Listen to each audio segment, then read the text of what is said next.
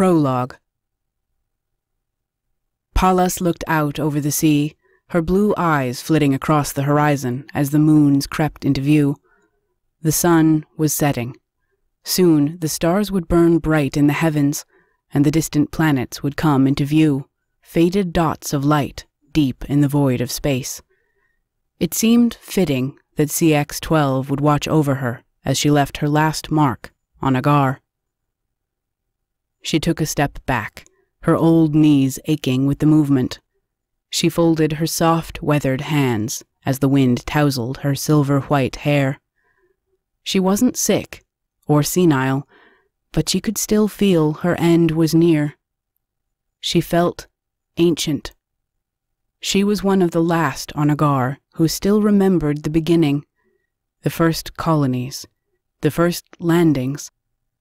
She was one of the only ones who remembered a time when Aggar didn't have a name. Her heart was heavy and weak.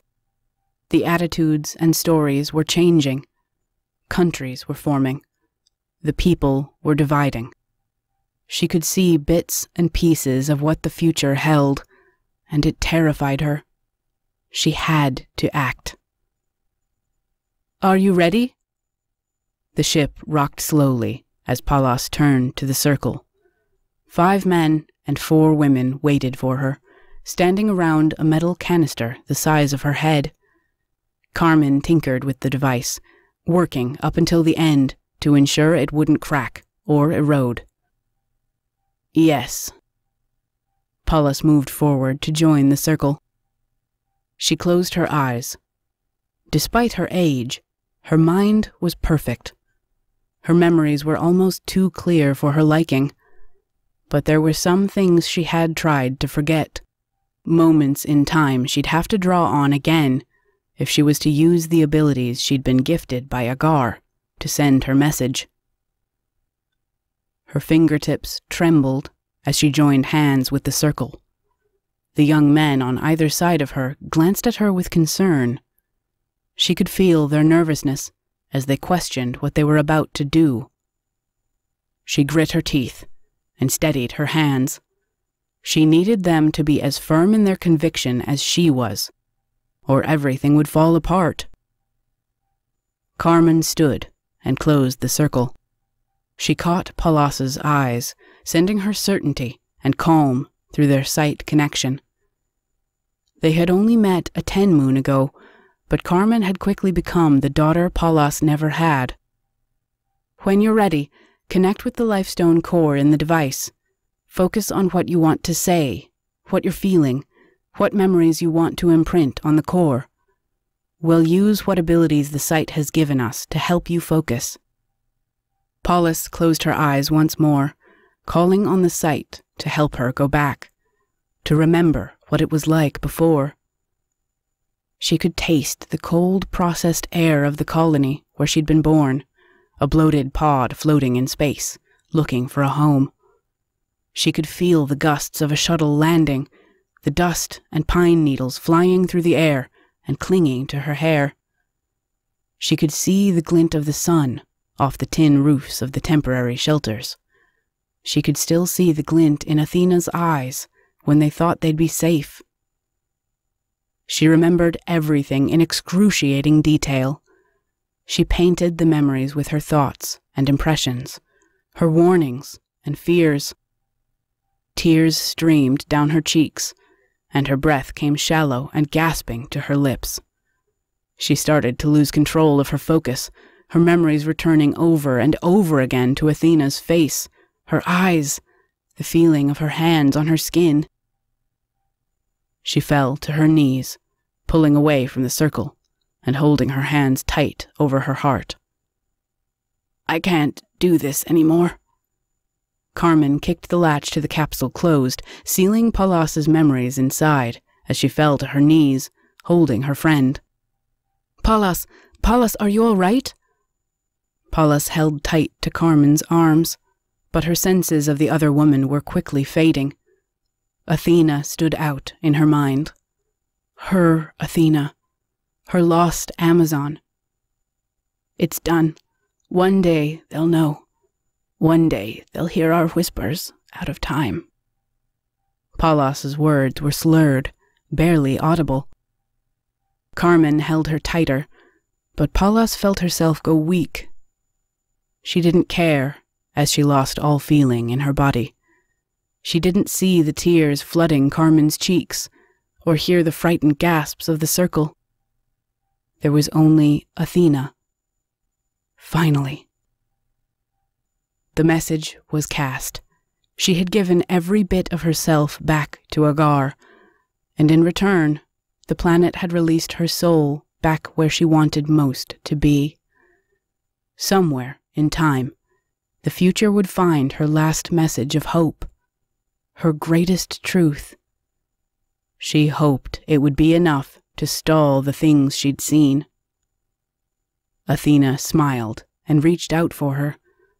Paulos took her hand, the wrinkles and age disappearing as they clasped hands. She couldn't care about the future anymore. She was going home. Part 1. Songs of Destiny. Chapter 1. The jungle threatened to swallow her whole. Long, wet vines tugged at her arms and legs, stinging her cheeks as she ran. The sky cracked overhead with a boom of thunder, sending an electric shock through the humid air. But there was no rain or wind. The choir wouldn't allow anything as trivial as the weather to disrupt the chase. Reeve dodged sharply to the left, splashing and plunging into a thick swamp. The mud swallowed her to her neck, coating her pale skin and short, dark blonde hair. It masked the musk of her sweat, burying her in an earthy, sulfuric scent that seeped into her nose and coated her tongue. She gasped for breath, her sides cramping and her muscles screaming as she allowed herself a moment to rest. The song hadn't found her yet, and there was enough living in the marsh to confuse it for at least a few breaths. The wet soil was a blessing to her battered, bare feet.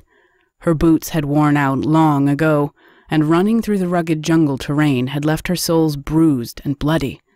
It was easier to tread mud and swamp water than to race over spindly tree roots and thorny vines. She closed her eyes, trying to refocus her thoughts. Her heart pounded wildly in her throat.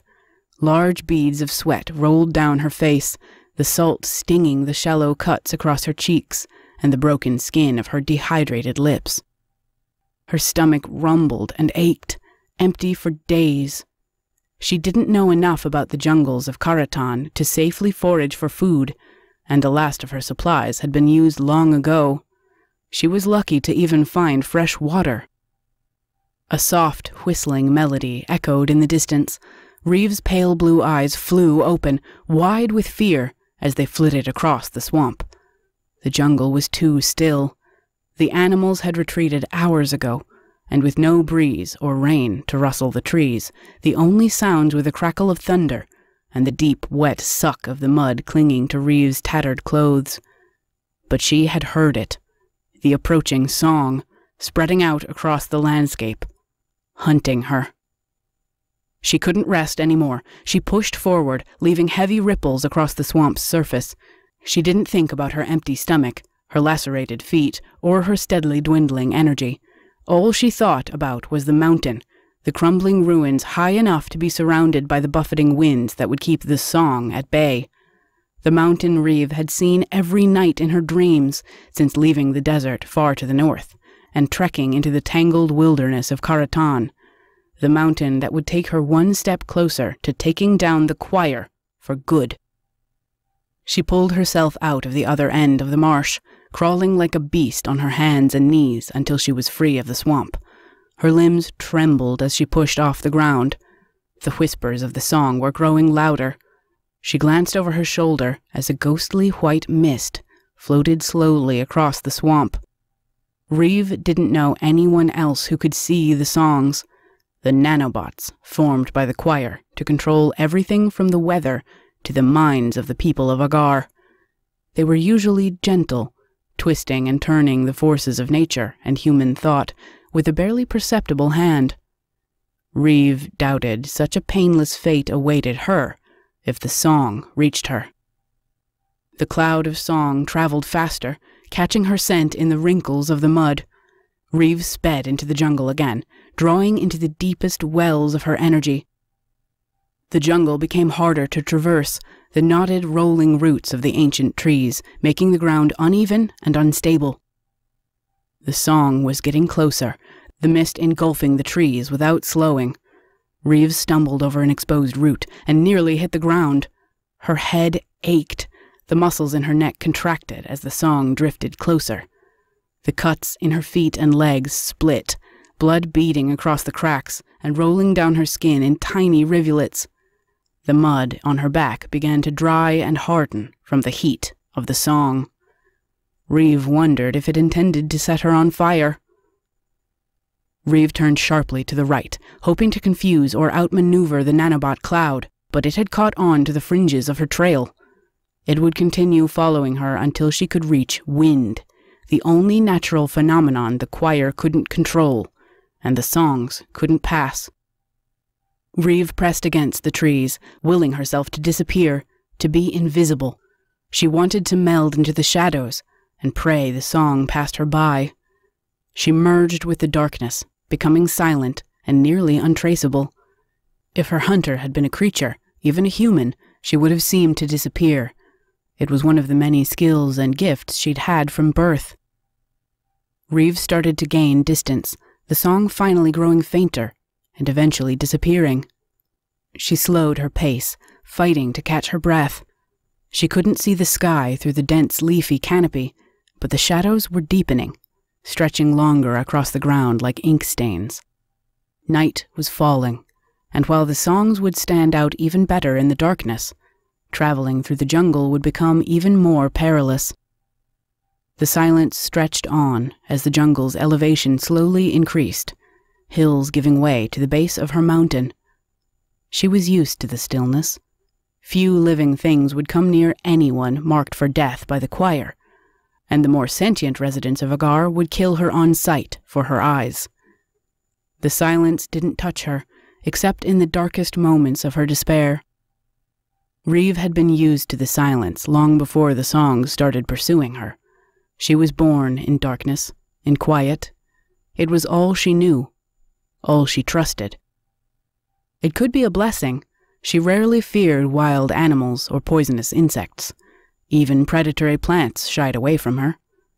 Still, there were quiet moments when she had evaded the songs long enough for a night's rest, or had found a patch of wind that would keep the choir at bay, when she wondered what it would be like to have a companion. But it was a dream. Even if she blinded herself, clouding her damning blue eyes, the songs wouldn't stop. No one would be willing to spend a life fleeing with her. A travel partner was a liability. She would only end up abandoning them when they inevitably couldn't keep up. Reeve stumbled over a thick, thorny vine and fell hard to the ground. She winced as the thorns tore through the thin cloth of her pants, slicing her shins. She carefully freed herself from the spines and sat hard on the ground. Her fingers probed the fresh cuts. They were shallow, barely bleeding, and she couldn't see any sign of discoloration in the dwindling light of day. If the thorns had been venomous, she'd know soon enough. Reeve smiled grimly, her thin lips quirked with dark humor. It would be a fitting end to her story, to die in the depths of Karatan from a venomous plant. At least the choir wouldn't have the satisfaction of being her end, or pushing her to killing herself. Reeve turned to push off the ground, and her hands grazed a broken shard of pottery. She hesitated, grabbing the shard and running her thumb over the sharp edges. She looked up into the darkness with an irrational glimmer of hope. Perhaps there was a settlement nearby, with food, water, and a clean change of clothing. Perhaps even boots. Anything to make her climb up the mountain easier. She struggled back to her feet and ran. She soon found a narrow trail, formed by hundreds of feet and machetes clearing back the jungle. She pounded down the carefully carved pathway through the towering, twisted trees until she reached the village. Her hope vanished. carrying with it the last of her energy. The village was long abandoned. There was nothing to help her. No food, no water, not even animals in cages to distract the song. She fell back against a slender, rough tree, her knees trembling, ready to buckle. She hadn't expected how hard losing such a tiny thread of hope would hit her. This is why you don't hope. You don't think. There is nothing for you. There is only the mission. Reeve shook her head. She didn't have time for this. She couldn't be weak. She had to run. She'd already run so far. But she couldn't seem to find the strength. She was a shell of a woman, shattered and empty. If the song found her, there would be barely anything left of her for it to take. She clenched her hands into fists. This wasn't the time for self-pity. It was never the time for self-pity. Suddenly, a deep, vicious snarl echoed from the other side of the village. Songs were light and airy, mournful and distant. They lulled the populace into a false sense of security. They didn't growl. Reeve crept toward the sound, welcoming any sign of life, even an aggressive one. She paused. A forest wolf snapped at an ancient steel trap clamped around her paw. She gnashed her teeth and whimpered as she struggled to get free. Her ebony and silver fur stood on end, her slender ears pressed flat against her head. Calm down, calm down. Reeve's voice was infused with a deep calm, aided by her natural empathic abilities. The wolf watched her, the canine's deep golden eyes wary and full of pain.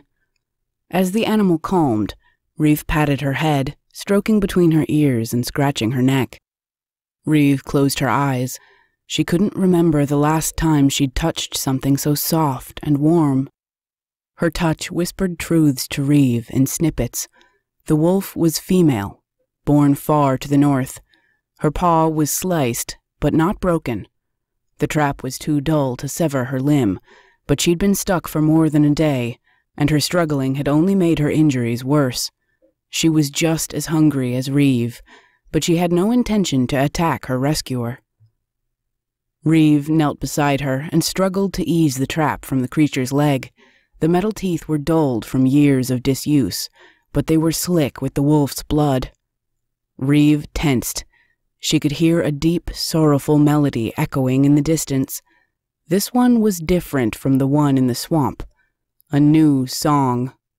The melody was urgent, beckoning, willing her to stop running, to quietly wait for death.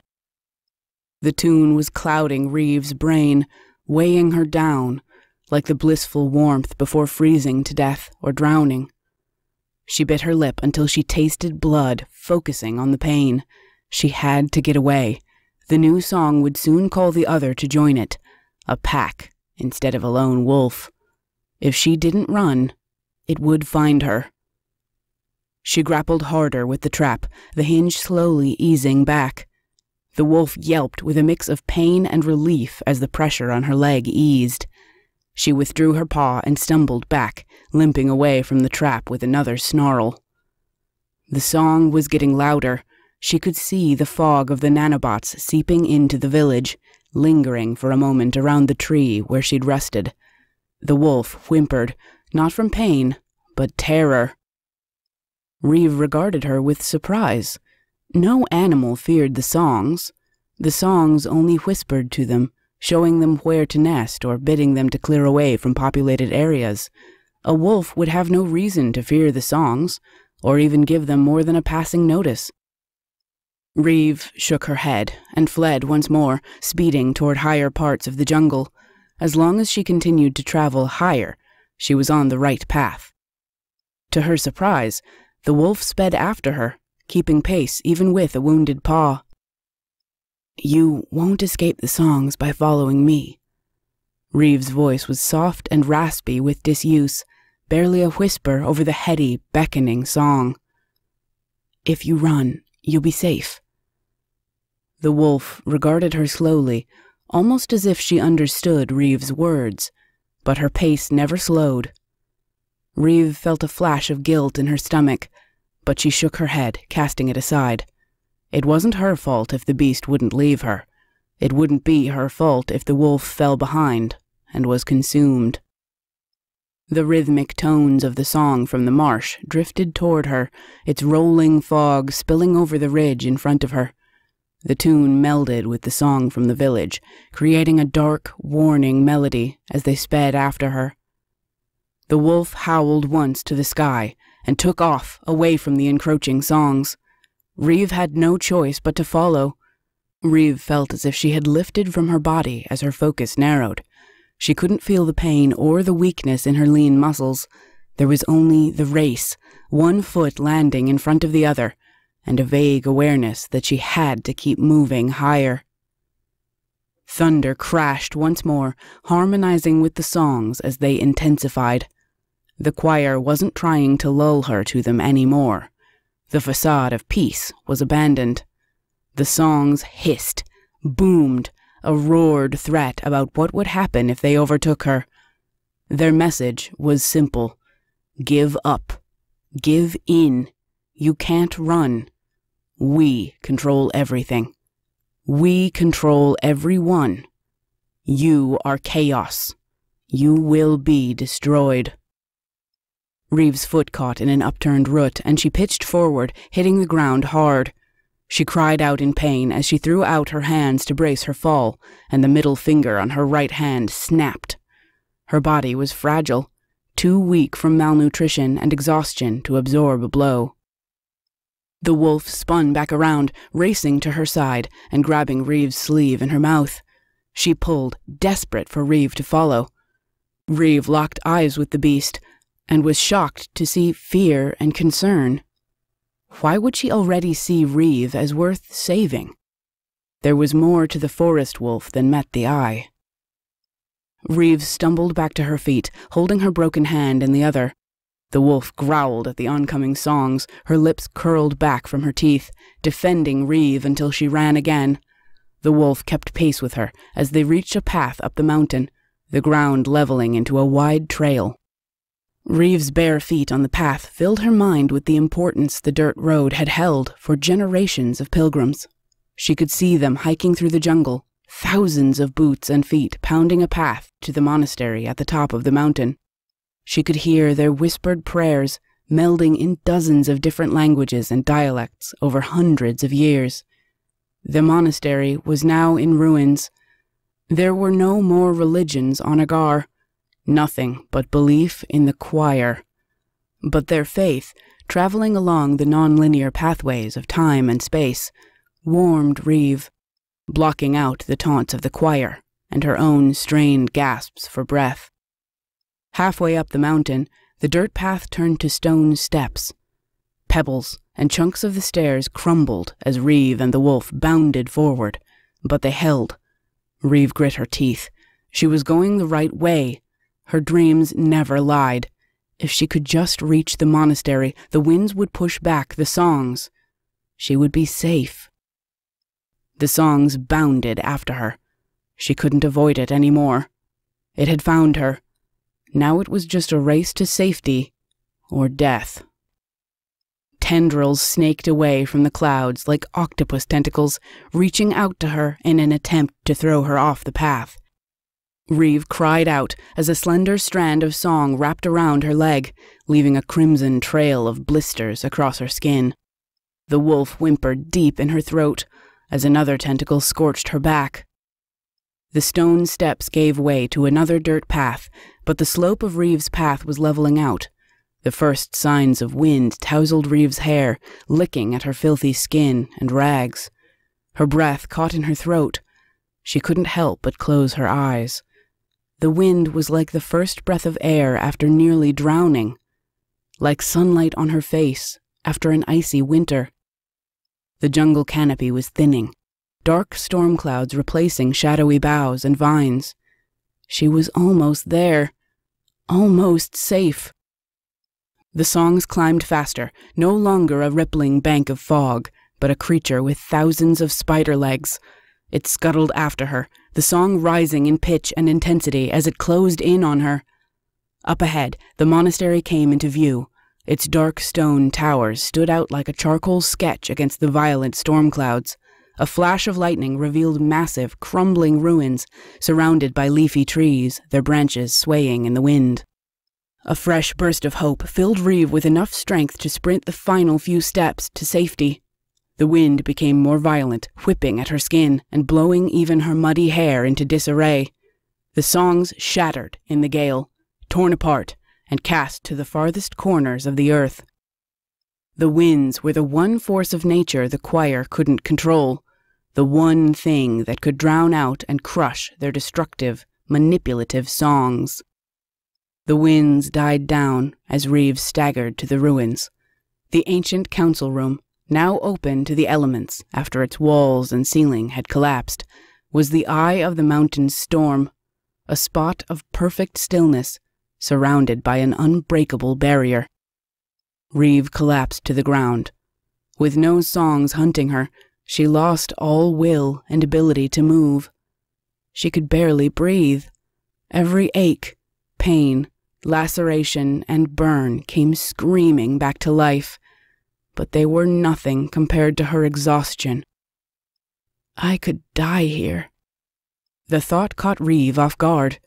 It wasn't tainted with bitterness or hopelessness.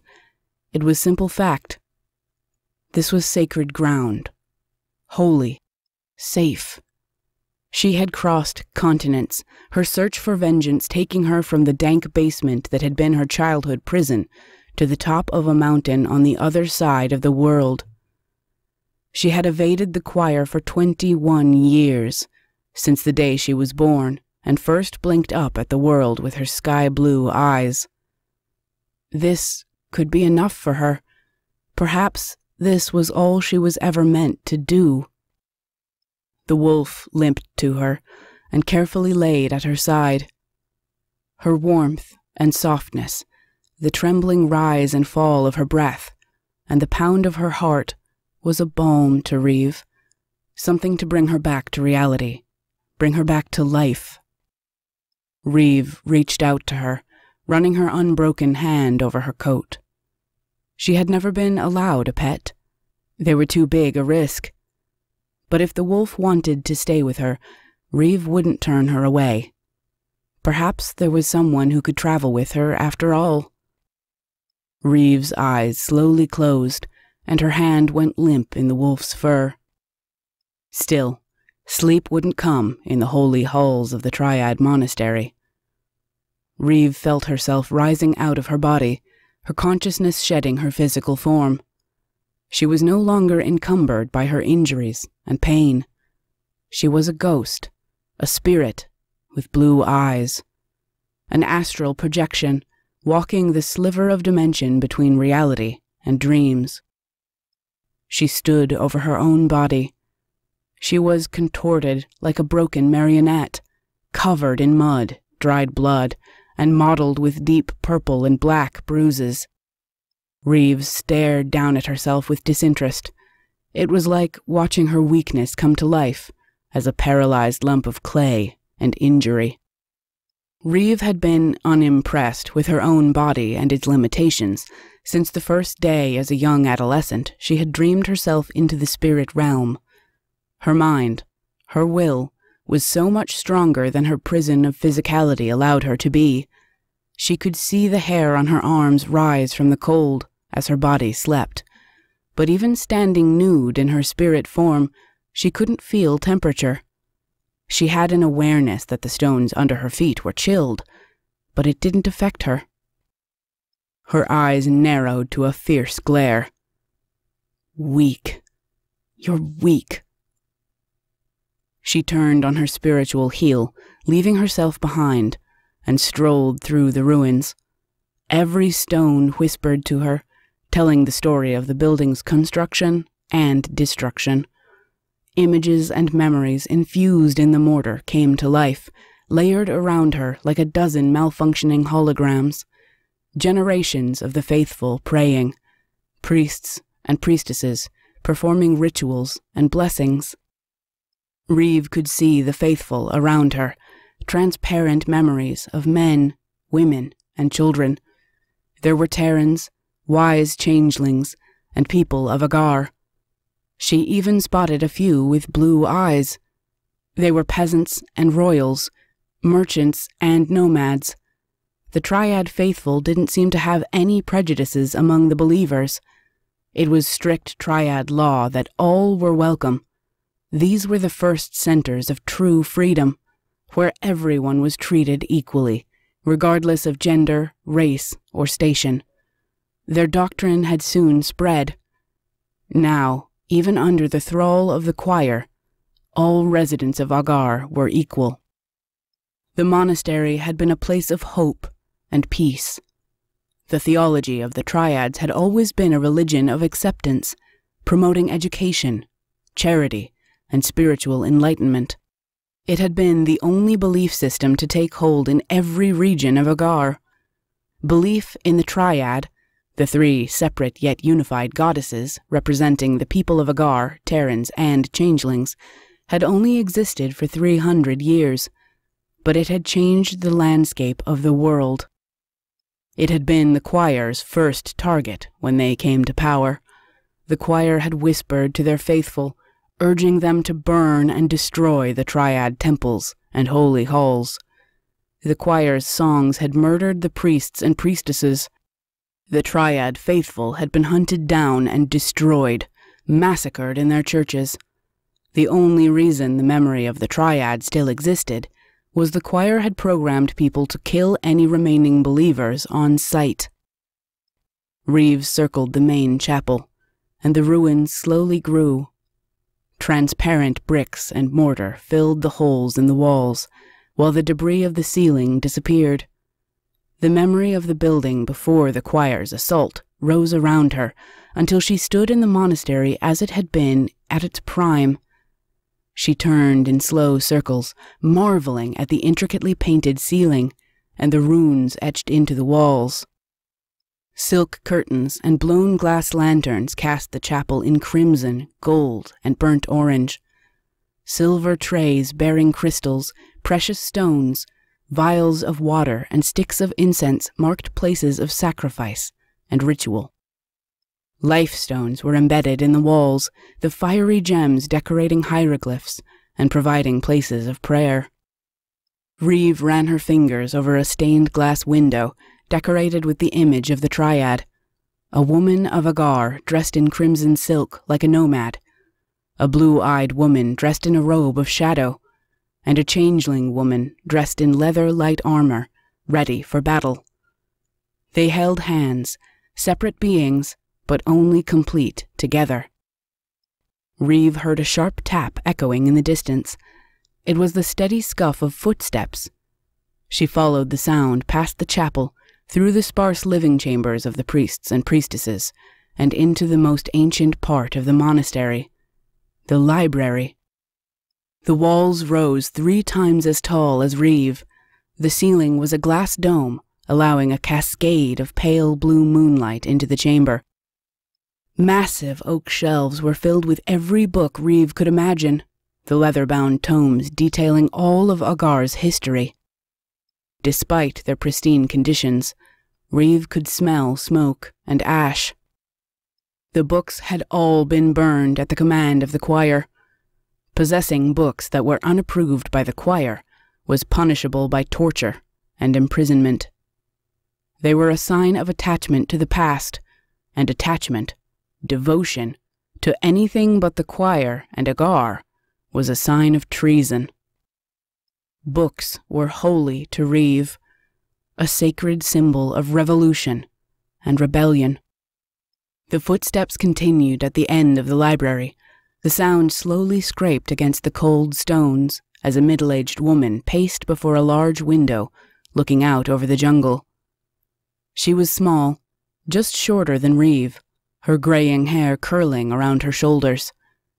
2 other women sat nearby, an elegant nomadic woman with silver streaks in her hair, wearing a silk robe, and a lithe woman with slender, ropey muscles leaning back against her chair, with her feet propped up on the table. The memory was at least 600 years old, more than twice as old as the monastery that must have been renovated or built around the library centuries later. Reeve instantly recognized them. The Triad.